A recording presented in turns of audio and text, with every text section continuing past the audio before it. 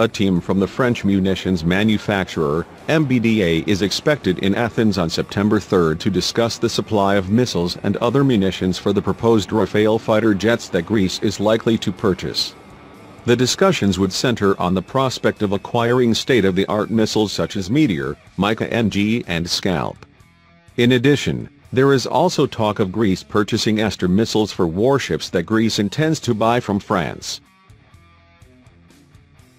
The Greek Defense Procurement Agency, GDAEE, is preparing the necessary introductory note to the Minister of Defense Nikos Panagitopoulos on the acquisition of some 18 to 20 Dassault Rafale jets to arm one squadron, Greek publication Pentapostagma reported.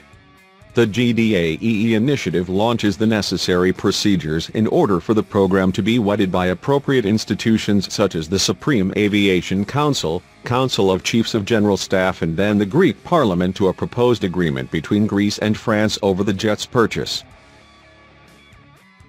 A section of the Greek media reported that an agreement to purchase Rafale jets and French frigates is likely to be signed on September 10 between French President Macron and Greek Prime Minister Mitsotakis.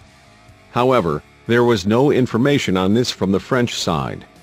Greek media reports also said that the cost for Rafale will be kept at an extremely low level of around €1 billion, with acquisition prices commensurate with those supplied by the French Air Force.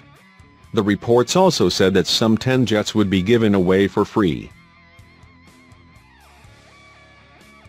However, this does not ring true, as France has never discounted the price of the Rafale aircraft beyond a point and certainly has not given away any aircraft for free. The Rafale jets are in short supply, and currently Dassault is hard-pressed to fulfill orders from Egypt, India and Qatar in addition to that of the French Air Force, ed comment.